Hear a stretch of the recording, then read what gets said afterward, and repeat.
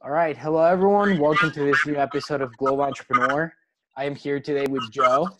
I met her at the Startup Grind conference in Silicon Valley, and she's the founder and CEO of Minuto Dia app. So, Jo, why don't you start telling us a little bit more about yourself and your story as an entrepreneur? Hi everyone. Nice to see you again, Pablo.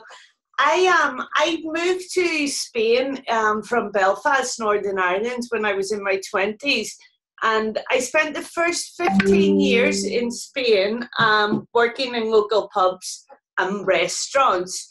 I built up a really good business and had I employed about 50 people in my last restaurant bar venue. I had the idea for Menu del Dia app because in the winter in Ibiza, Spain, it shuts down. There's no tourists, and you spend a lot of time eating out with your friends. It's just part of a daily life. You'll decide where to go for lunch or dinner, meet up. There's a tradition in Spain called Menu del Dia, which each restaurant puts on a 3-course meal for a reduced price to try and entice the locals into the restaurant. And me and my friends were always trying to decide where to eat. We're trying to figure out who had paella one day and who was doing, say, chicken and chips on a Tuesday afternoon and stuff like that. So I had the idea to make a small app just for me and my friends. So that we could see what restaurants were serving which menus on each day. It began like that. I managed to get a small app on the app stores by using Google and YouTube and using a framework. I developed a small app. It had absolutely no function at all, other than the fact is I used to upload menus to it and my friends used to be able to view them. And that was the original plan for the app. So it worked well for what we needed it to do. The app just kept growing through word of mouth. Ibiza is a tiny island and it got over 160,000 app launches within a few months. It actually turned out as well that I had to take a year off work due to a traffic accident, and I was sort of in the house with a lot of time on my hands. I decided to apply to a tech conference that I'd always wanted to go and see. I thought, well, this is a perfect chance to get in the door here because I actually have something to do with tech. So I applied for a conference called Web Summit, which is held in Europe every year. There's about 80,000 people go to it. And after a few months of the application process, I managed to get invited as a startup to exhibit in Web Summit, which was quite a shock because I really only wanted to go and have a look around and see what, just see other things and ideas and robots and stuff like that. So it was a shock to get invited to actually exhibit myself. So after the first exhibit at Web Summit and speaking to people in tech, I realized my idea was, it was very good and I should continue on with that. By this stage, it had already spread into 3 more cities in Spain. So it had left Ibiza and I had launched in Mallorca, Barcelona and Madrid. But it was the same app, just carbon copy of it. So it had no function again. It just repeated itself. One was for Ibiza, one was for Barcelona, one was for Mallorca. And it had the same concept. I got the restaurant menus that they had on that day and I uploaded them in the morning so the locals could see it. The app just grew from there, really. And after going to Web Summit, I realized that I should spend some time and a bit of money and some thought into it and give it a bit more function. And I mean, at the beginning, you couldn't even book the restaurant or, you couldn't do anything but look for the menus. So the second version of the app was launched in, I think it was December 2018. Now, this combined all the 4 apps that we originally had, Barcelona, Madrid, Ibiza, where we started, and Mallorca. It put them all together and it added more function to the app. Like you could call the restaurant, you could online booking, just simple stuff like that. But this stuff it didn't have previous. So it was a big upgrade for me. That apps, it just kept growing. I was recovering surgery and I sort of let it grow itself. I didn't have much time for it as I was doing a lot of physiotherapy and stuff.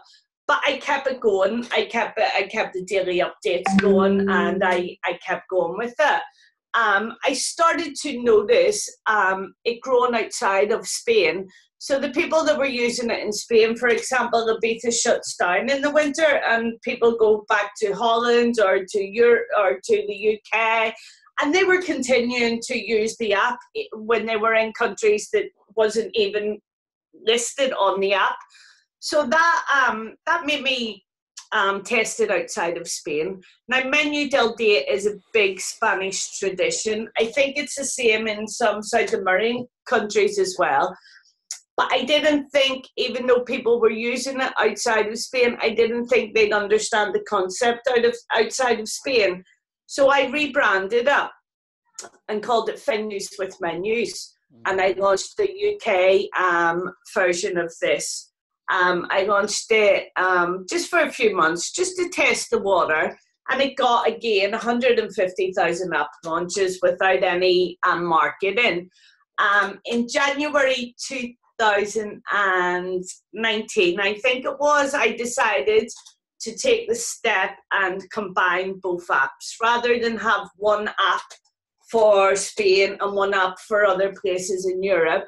I decided just to take the leap, stick with my original plan, which was Menu del Dia concept, stick with the original branding, and I combined both apps. So Venues with Menus was joined on to Menu del Dia. By then, we'd also launched in Holland. I think we were in about 12 countries by then. So the new version of the app, which was launched in January 2019, had 12 countries on it. The app continued to grow without any marketing, money spent on marketing. It just continued to grow.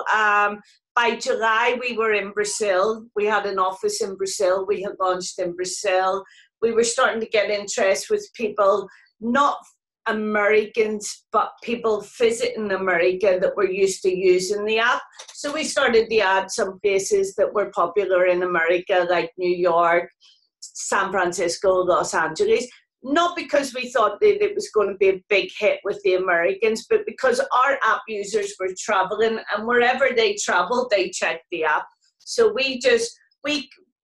I spend a lot of time studying the back office. Every day I look to see where there's more users, where there's a consistent number of users. And if that carries on for 3 to 6 months, I add them to the app. So, for example, we're looking at adding Colombia next, Croatia, and there's a few other hotspots that we want to get on it.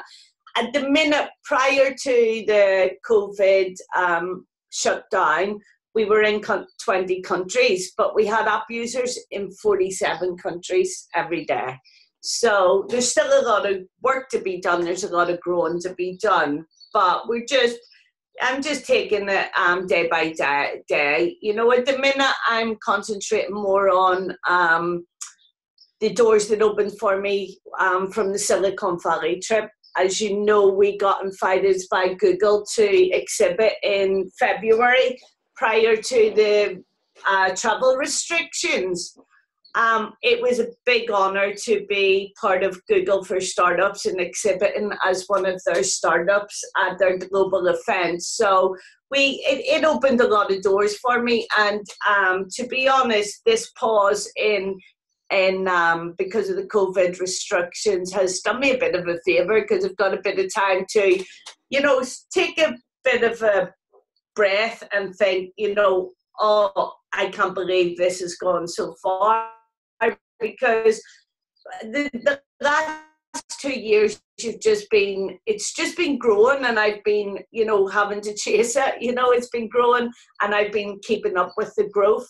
But it's been nice to just sit back and realize how far we've actually got with it. And, what we're going to start planning, what we're going to do after the restrictions are lifted, rather than just going with that. You know, actually say, well, you know, this is a good option, that's a good option, you know, and have a bit of time just to catch up on normal things with it, rather than the speed that it was growing was you just didn't have time to think a lot about it. You just had to keep going with it. So it's been a nice few weeks to look back on the journey and think about what we're going to do next and how we're going to do it, rather than just basically wing it every day. You got up, you know, you got people in Brazil wanting on the app, you were putting them on straight away, and you know, it was just, it's nice to get a bit of a breather for a couple of weeks. And how many users did you have at its peak before all this situation we're in right now? The way I built the app, I didn't just go for the app stores. I built it as a web app as well. Mm-hmm. So you can download it from the app stores. In the app stores, we had about 10,000 downloads, which isn't a lot. But considering we hadn't done a marketing campaign, it's not too bad. It's pretty good. But a lot of our users use it through the web app, because, for example, you can go on the Facebook page and hit use app and the app comes up, or you can type in, I have a number of URLs that make it easy to use. For example, menudeldea.app, they get the app. So a lot of people use it through the web app and not through downloading it. What I do is I count how many times the app is actually used, because that gives me the whole picture rather than the downloads from the app stores. So prior to the shutdown, this version of the app was used 650,000 times. Wow. So we have an average, we have a consistent, we have a 2-year history of consistent number of users every day. We don't seem to lose people, you know. Even now, during this crisis, we're still getting new downloads every day. There's been one day that I haven't had a new download, which isn't bad considering what's happening, you know. I mean, all restaurants are shut, so there's absolutely no reason for people to be going on the app, but they seem to be still doing that. And what I found was helpful during this time was, for example, in Ibiza, apps like Just Eat and Uber Eats don't really exist over here that much. We have Just Eat, but you know, when I last looked on it, there was 4 restaurants. So what I did was with Menu Del Dia app, I just quickly changed it about a bit. So on my local island, you can look for who's serving takeaway food, delivery options for here. And a few other big cities that we're popular in, like Liverpool in the UK, Belfast, where I'm originally from. I've got a good following there, so the app has. So I didn't want to ruin the whole app or try to compete with apps that are already doing that. This was solely just to provide a service for my users while we're all in lockdown in Spain. So it's doing quite well with that, and it's been mentioned in the local press and government websites and stuff for the island. So and I plan to just to help the restaurants recover, I plan to run 2020 for free on the app, so anybody can be listed when they get to reopen, just to give a bit of a helping hand to restart the economy. No restaurants will have to pay to be listed in 2020, and that will be worldwide. So we're just going to try and help them out and give them a bit of support when the time comes. Awesome. And then, so you told me the story that you actually taught yourself how to code and how to develop the app. Can you tell me a little bit more about that process? How was that? Before I actually make myself sound really good, the app repeats itself. So you get one page right, and basically you have to copy and paste that for anything else you want to do. If I'm adding a new city, a new country, a new restaurant, it's basically the same code used. There's not much code in it. So I didn't have much code to teach myself, to be honest. I used a framework to build the app, and it worked really well.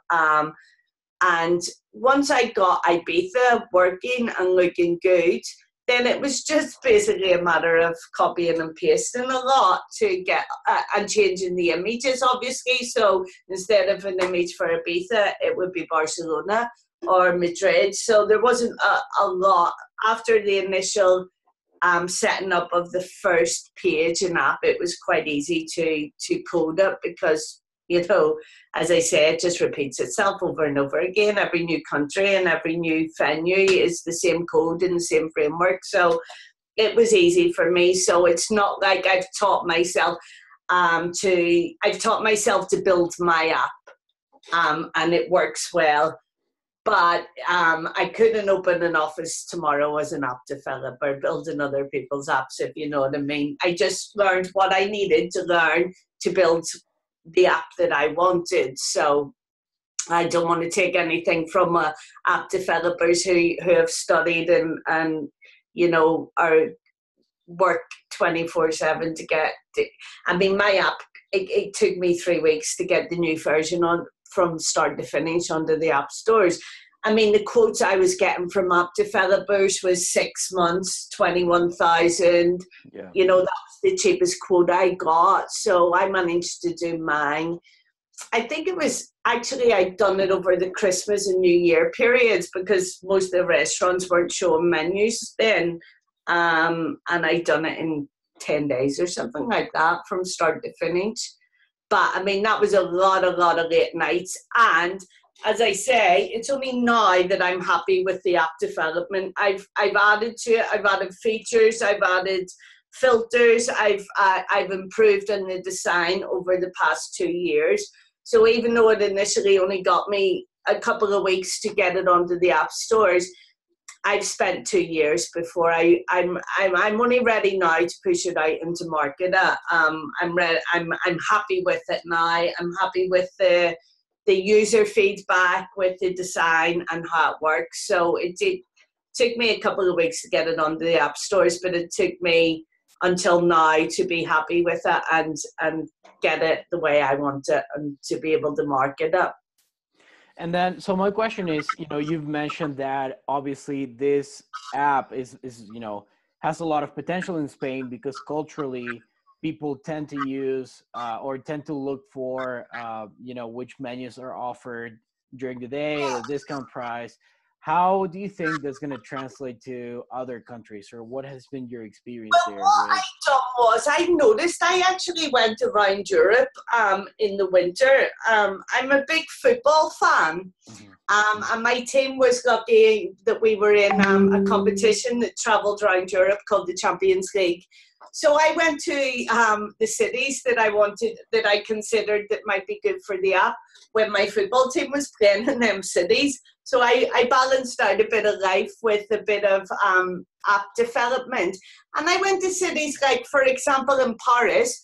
Paris does a similar thing to Menu del Dia called Plat du Jour, which is the same. It's basically the same, only it's Plat du Jour, plate of the day.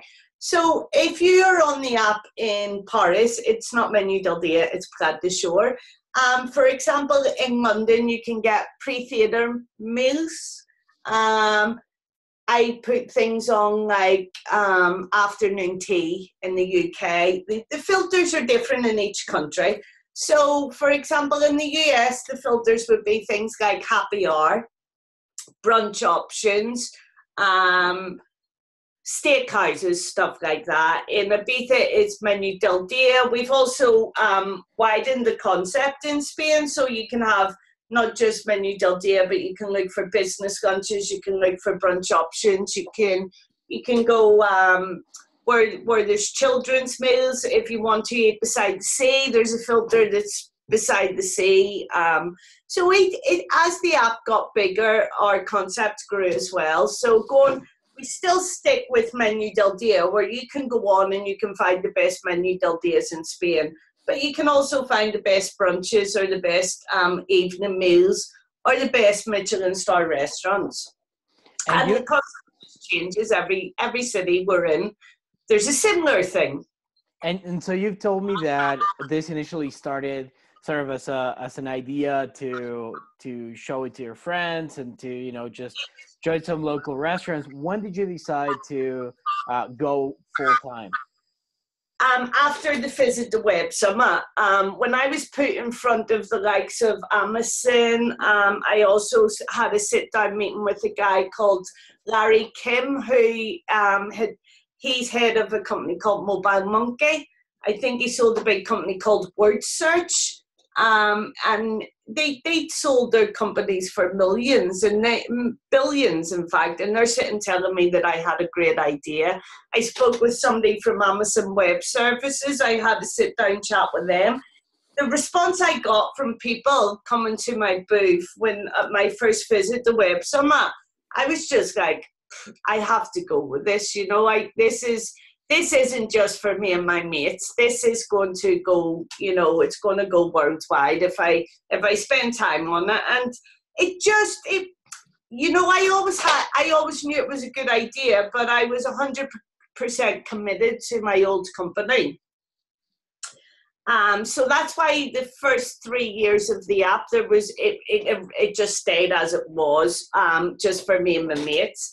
I was fully committed to my other business. That changed in 2018, just due to me having to take time out because of a traffic accident, and I had a repair done on my leg, and I wasn't allowed to basically walk too much for over a year. So it just made me realize that the company could survive without me, you know, and, you know, that they would be okay if I did leave. And, you know, I just seen the opportunity as, you know, to go with my gut instinct and push for the app. I mean, I didn't leave the business in the lurch. I left a very big team behind me that were more than capable of doing the work that I used to do. So it was an easy, you know, the business didn't suffer from me leaving. It wasn't like, you know, I said, right, that's it.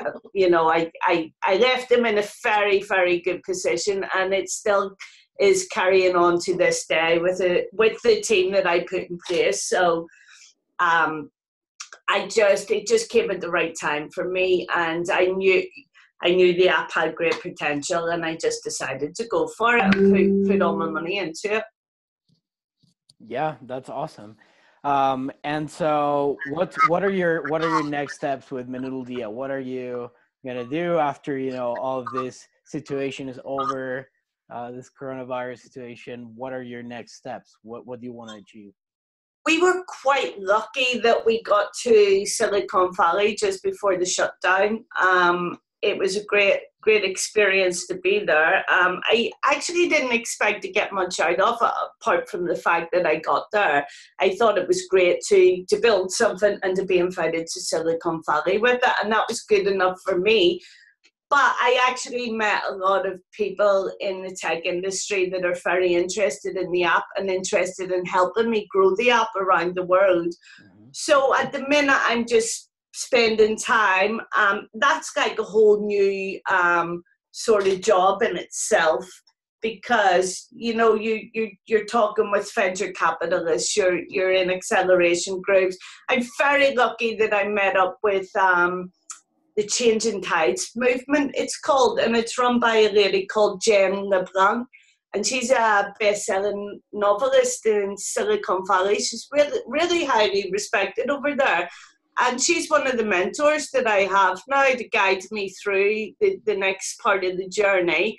So I'm just really thankful that I got to that stage before it all stopped, because maybe I'd have been thinking differently now, you know, maybe wouldn't have seen that, you know, this was just a pause and it was time to catch up on all the wee jobs that I didn't get time for before. Maybe I'd have been thinking of, you know, was this the end of the road of this journey that I've been on? But, you know, I totally don't feel that way at all. So now we'll be we're getting funding to take the app to the next level, because it's basically been financed by me, and two friends have helped me along. I did get offers of investment due to Web Summit, but I turned them down because I wasn't experienced enough at the time, and I just didn't, gut feeling. Just didn't feel right to let somebody, a stranger, take part of my company and take some control over it. I hadn't actually got the control of it myself at the time. I was still learning as I was going. So until I felt in fully control with the company, I didn't want to let any of it go to anybody else. So I have received funding from two very good friends that I trust 100%, and they've helped me get to this stage. So now we have the help of the Changing Tides movement, and we're starting to look for investment to start marketing the app, because it's reached 650,000 app launches, and we haven't spent any money on advertising yet. So you can just imagine what we can do with a bit of money behind us. So that's the next step for us, and that's what we're working on at the minute. So it's quite exciting to be part of it. I have a 2 a.m. meeting tonight in San Francisco. So a lot of my friends are in lockdown going, "Are you bored?" And I'm like, "I'm not bored at all. I have a million things to do, And when I want to take a bit of time out from the app, I've been painting the house, and so we're I think on day 35 or something, where we haven't been allowed to leave the house. So I've got pretty much organized, which has been great. Awesome. And what are some tips you would give to people who want to start their own companies, their own apps, and who want to become entrepreneurs? What are three tips you would? Firstly, I would say spend a lot of time reading and learning what you can. There's so much information out there that you can read and you can learn from. It's unbelievable. The people that are trying to do new things now have got it so easy, because you've got your Google, you've got your Amazon, you've got loads of online courses that you can learn from. Ask somebody who's a bit further on the journey than you. I would have no problem with people contacting me and asking me some questions, because I have got a bit further down the line than people that are just starting out. Getting your app on the App Store is the first hurdle, and once you get through that, you just have to build on what you do and stick with your gut instinct. Don't look at competition. I never look. If people say to me, "There's an app that does this and there's an app that does that," I have no interest in it at all, because I just want to. Unless I run out of ideas for my app, I'm quite happy just to keep going with my own thoughts and my own ideas. Because if you spend time watching what other people are doing, I was the same when I run a bar restaurant. There was 2 Scottish bars in town, and I was never interested in what the other Scottish bar did. I was just interested in what I was doing and my staff, and it worked very well. And I'm the same with the app. I just stick to what I want to do, and don't pay too much attention to what other similar people are doing or similar apps are doing. Go your own way, stay in your own lane, and just keep going. Yeah, 100%. That's great. And so just to wrap it up, because it's I have a meeting next. What are some final thoughts or comments that you would have regarding all of the journey that you've lived? It's been fantastic, and I feel if it ended tomorrow, I would be so grateful for the journey, because it's just been a fantastic learning curve. And I never imagined to get this far. I thought it was great when it reached Mallorca, which is the next island to me. And now I've got users in 47 countries worldwide. So it's just fantastic what I've achieved with, with very little knowledge of the tech world. So, keep going and just be proud of the little, sorry, I'm lost for words. Every small step makes it a big step in the end, so just keep going, little steps, little by little, and if it's a good idea, it will grow and grow by itself. Yeah, absolutely. That is absolutely true. So, well, thank you very much, Jo. So if you could please provide me with, your website, or the link for your website or your social media, I will post that in the video, and so that, people can look at this interview, and also, it would be great if we could generate new users that way too.